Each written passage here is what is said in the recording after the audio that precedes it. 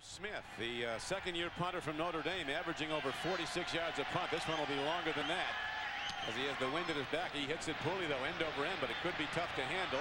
It is picked up, and here comes the return by Nate Clements, the rookie from Ohio State. It's gone. No flags.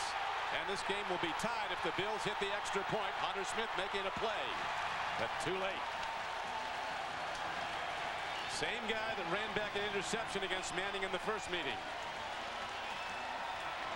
52-yard punt, 66-yard return. Their head coach Greg Williams' commitment to special teams. He said unless you're a quarterback, you can count on playing special teams this year. And a spectacular return by a sensational first-year player. Nate Clements, the #1 draft choice from Ohio State.